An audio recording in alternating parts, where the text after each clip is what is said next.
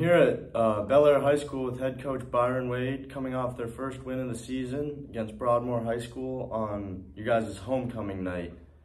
That was a really big win for you guys, and it was kind of, you guys played to a lot of your strengths in that game, is what it looked like. All season long, you know, like your defense has showed glimpses of how great they can actually be.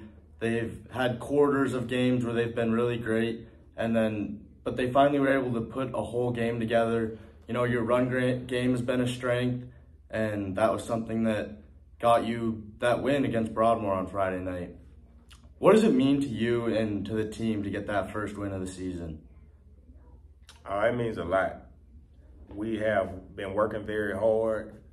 We've been close a lot of different games. As we look back, we look at what mistakes we've made that have prevented us from having success.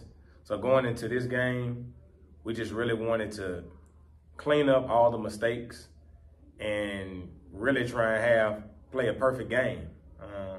And we didn't do that, but we were able to come out with a victory. So to have that under our belts, it means something. It means that from last week to this week, we're taking steps in the right direction. So everybody's happy, but we're not satisfied.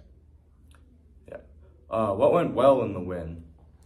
The running game went really well. We knew that we would be able to run the ball. We were able to have Javion Morgan get over 100 yards. He wasn't able to get in the end zone, which was a bit frustrating, but just to have 100 yards, it means something in any game, whether you win or lose.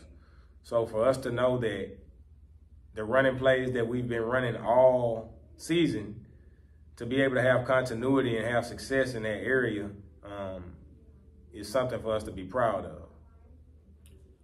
Other than Javion, you had other guys running the ball, you had guys on defense, you had people all over the field that had great games. Who do you see as some of the big contributors? Caleb Joseph. He's a very humble kid.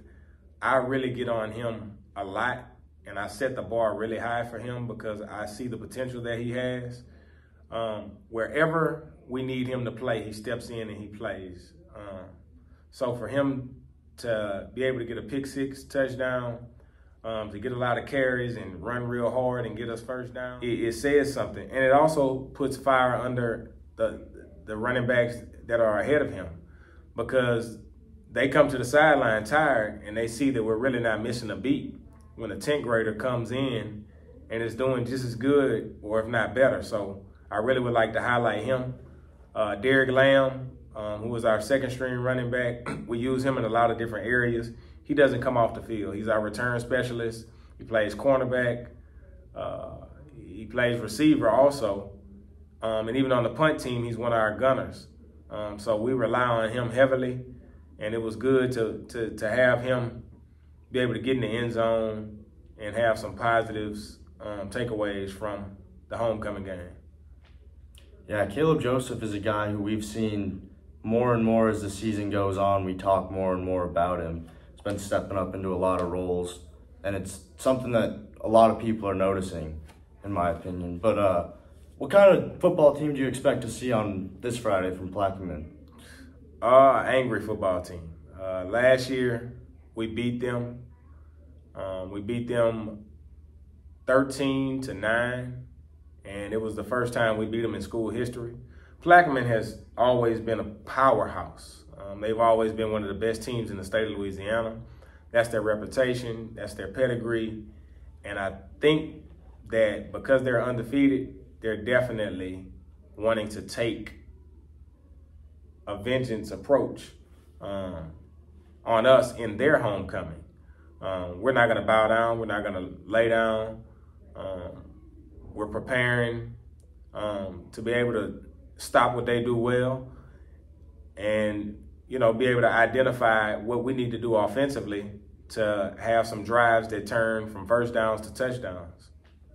Do you have any keys to the game? We have to tackle, and we have to know who we have to block. Knowing who we have to block makes it easier. They're not just going to stand there and let you block them. But when we can identify who we have to block, it allows our ball carriers to be able to get enough yards to get us a first down. And that's really our philosophy. Take what the defense gives you. But we have to do a great job of tackling. They have some explosive guys that we see on film. And we just got to play football, play the type of football we're capable of playing, and go to Plaquemine and get this victory. Yeah, coming off a big win on homecoming night for you guys, and you guys have 4 more games remaining on the season. Do you have any goals moving forward? Well, our goal is to finish the season on a winning note. So each game that we play, we want to get better and better. What I've identified as a coach is we're still teaching. We're still learning as a team.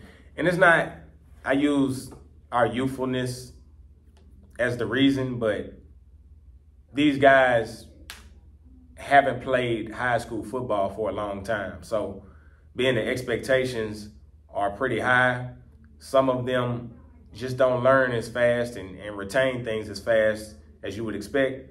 So just understanding that each practice, even in each game, we have to still coach and teach is very important for the overall development of each player as well as the team. So our goals is to basically make sure that we leave this season with everybody having a higher football IQ and a better understanding of what we expect going into the offseason. Well, that's all we have today for Week 7 of Coach's Corner with Belaire's Byron Wade. We'll be back next week to recap this Friday's game against Plaquemine and see what we have moving forward against West Feliciana.